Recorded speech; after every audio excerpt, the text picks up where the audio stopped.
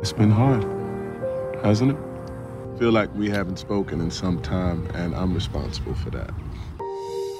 I got to make something I deeply care about and love with people I deeply care about and love, and that's a gigantic privilege. It's a coming-of-age story for these two young people who are trying to figure out what it means to be their own person. I thought it was exciting to explore the dichotomies of life, you know, the good and the bad and everything in between. Themes that I saw in my own life parallel with Trey's life, and I was like, okay, I have to tell the story with you. I believe in it and I am it. Everything I do is for y'all. Everything.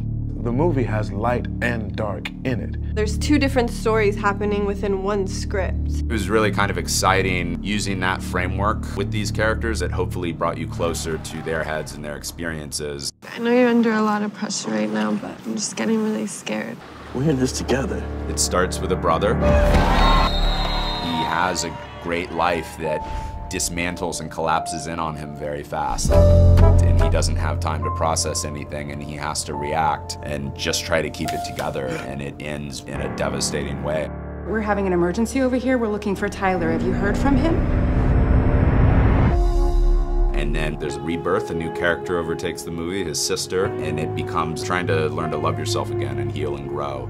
I can't think of a more important movie made about young people in the last decade. I will always love you. I've never asked somebody to hang out like that. Someone like you. Like me. You're just really beautiful. What we're able to do in this film is see a family suffer the aftershock and make a decision to still keep going.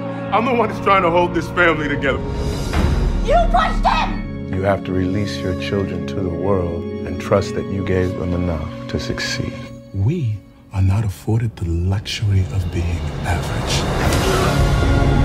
This movie is truthful in so many ways to how hard life can be, but also how really incredibly beautiful it can be.